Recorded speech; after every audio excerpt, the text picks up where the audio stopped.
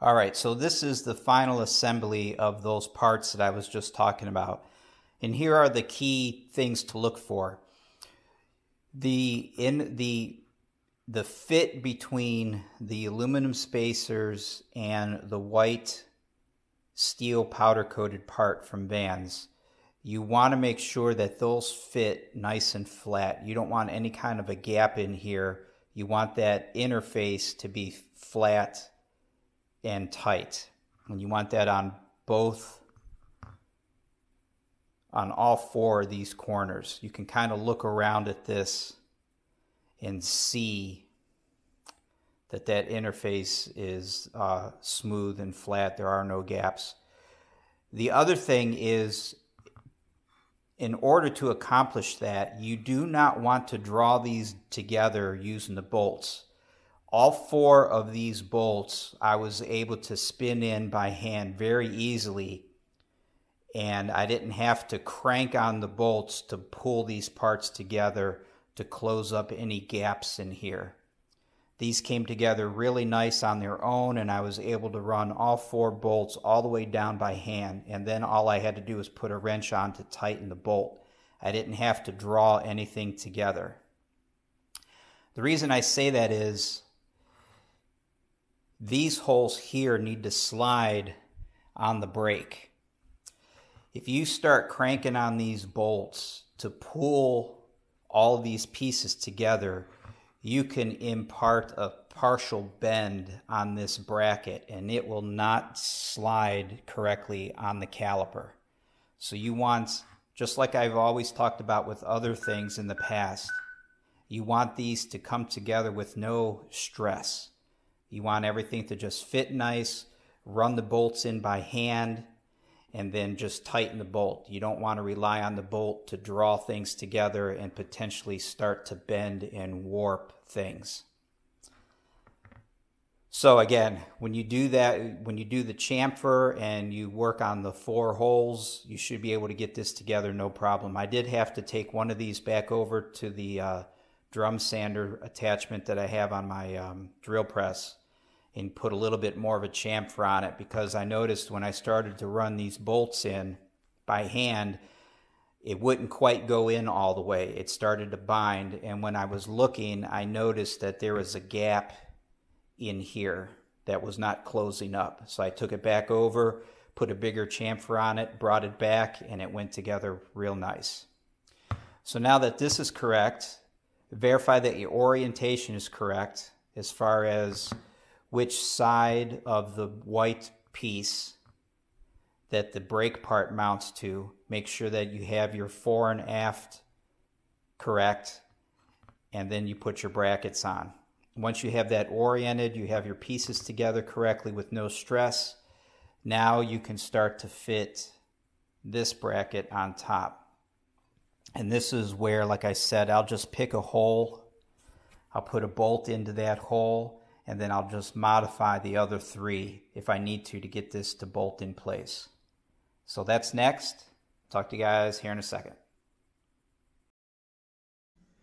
Alrighty, so here we are actually on the airplane, and I'll go over a few more things that I've noticed. First off, you cannot bolt this aft or this inside bracket to this assembly, because if you have this bolted together, you cannot get your caliper in place.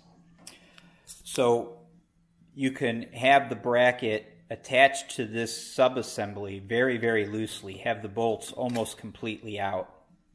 You can slide this whole assembly then onto the axle, leave this nice and loose, and then you'll be able to fit your brake caliper in place. So this is where you want to check that your brake caliper slides nice and free. Again, you don't want to crank on these bolts to draw everything tight and end up imparting a partial tweak on this bracket. So just make sure that your caliper slides nice and easy, no binding, and you should be able to fit it in. As long as this back bracket is loose, you should be able to fit this in nicely. And now from the back side, you can go ahead and tighten these bolts for this bracket here. All right, so now I am going to tighten up these bolts for this bracket here. I'm going to bring the brake disc and the wheel in place, temporarily bolt those together, and then I can reform my brake line and permanently install my fitting here. I've already got that done on the other side. I'll show you that real quick.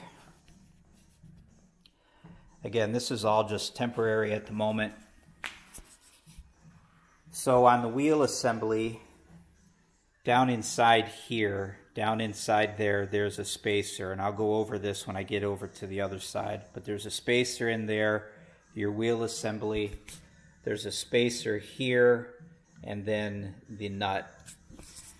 This is the brake disc, and it's held on with 3 bolts to the back side of the wheel. And there is my brake line fitting, and then my brake line. So at this point, you want to be sure that your brake line is inside of this bracket. You can imagine that the wheel fairing is going to lay on this face and this face, so you don't want your brake line sticking out beyond that. And that's about it. So let me grab these pieces parts. I'll take them over to the other side, and I'll put those together real quick and see how everything fits. So here are the spacers that come with the Sky Designs kit, and this is the new nut for the axle that they also supply. A couple of quick things. Of course, you'll notice that these 2 spacers are completely different. This one is larger, and it's got these cutouts across here for the axle bolt to clear. And you'll also notice on the inside, it's machined with a shoulder. You can see that there. So this slides on the axle. This van supplied part will fit down and rest against that shoulder. It will bottom out against that shoulder. And then of course the cutouts here are to clear the bolt on both sides, fore and aft. The thing that I had noticed with both of these is it does not want to easily slip over the white powder-coated supplied part from vans. So it seems like maybe they just did not account for the powder coating thickness. But it will go on. You'll have to persuade it on. That's what I had to do with the other side. I just took a wood block and, just went around it and basically tapped it into place. I'll have to do that with this one as well. But this one should go on. Once you get your cutouts aligned with your bolt, this should be able to be pounded into place. The outside spacer, again, is just a machined piece of aluminum, but it also has a wide groove cut through it. I don't know how well that will show up on camera, but it has a groove that is machined across it on one side. The other side is flat. And I'm assuming that's nothing more than for the nut itself to fit into. So this spacer, this flat side, will go against the wheel bearing. And the nut then, as you screw the nut into place,